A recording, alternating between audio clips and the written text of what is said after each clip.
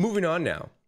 We have The Boys officially returns on June 3rd for season 3, and a new teaser has dropped. And we have plenty of information to go through regarding spin-offs, kind of what the new season can entail, as well as some animated shows coming as well. So let's get into it. A little teaser revealed Homelander, of course, getting his photo taken, and there was close-ups on him, kind of losing it already. We know the character. Oh, yeah. We saw him last season, and he's on the edge, and he's freaking out.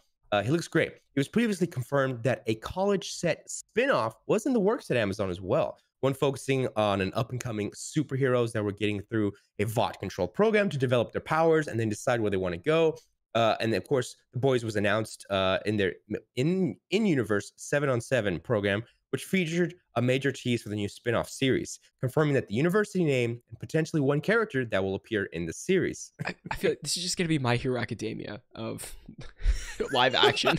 I know, right? They're really building like a whole universe with this, and they're kind of making a whole franchise with it. Yeah, I don't know if I'm like super excited for a spin-off or anything, because I find the characters in The Boys, like Carl Urban's character, what's the main dude? Dennis Quaid, not Dennis Quaid.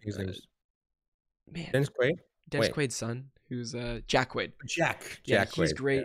Yeah. Like, I like these characters a lot. I don't know if a spin-off show with just superheroes in a university is gonna. I mean, I'm sure they'll find a way to hook me or get me in, but I don't know. I like The Boys because of the characters. The casting was spot on. I think it's hard to replicate kind of what makes this so good, because there's so many kind of like opposite characters, and there's like they're all over. The casting is very good with this show, and I think it's gonna be hard to kind of find that charm and kind of catch that magic in a bottle that they did with this. Yeah, but I don't know. Did you see the little teaser that they showed for Homelander? It was just a little something. No, I haven't seen it.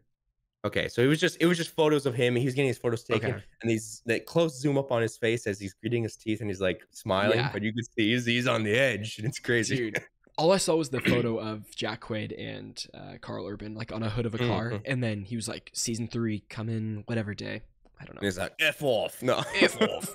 Like he always does. Let's see. So it was, of course, previously confirmed that the upcoming series will be taking its cues from the arc in the comic books that made fun of Marvel's X-Men. Love it. Which is exactly where the Godolkin University location hails from. In the pages of the comics, John Godolkin is a caricature of Charles Xavier, with this group being called, what else? The G-Men. I love it. I love it, dude. It's going to be great.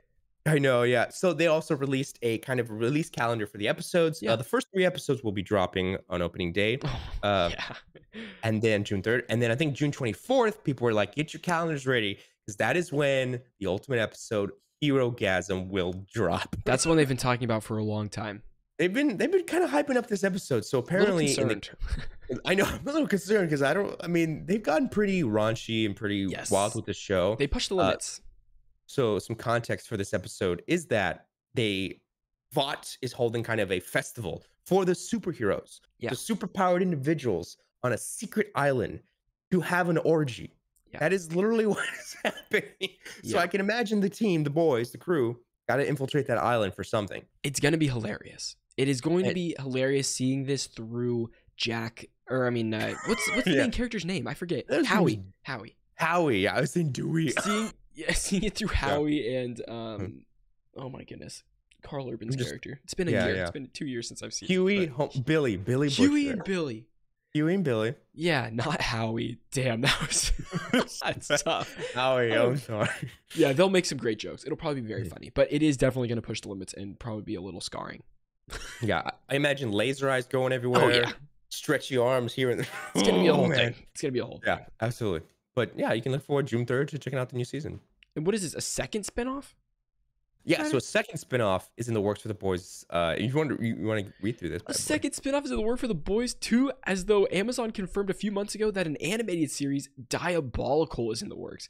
Diabolical has been given an 8-episode pickup and will be an anthology series set within the world of the series, and will feature episodes written by, quote, the most creative minds in entertainment today. And if that doesn't hype you up, I don't know what will. But I kind of already have my Boys animated show, and that's Invincible. So yeah, exactly. I don't know if I need it. They're really banking on Boys. They know it's making money, so they're like, let's just mine this out for as much as we can. You got it on spot. Yep, that's what's going on. So good stuff there. We'll have that's it for me. Yeah, we'll have more about The Boys coming up soon. I'm sure we'll get more information as we go. Absolutely. Yeah, if you're watching this video on YouTube, you can listen to the full episode on audio platforms, or check out the full video on YouTube for members only. Appreciate you guys.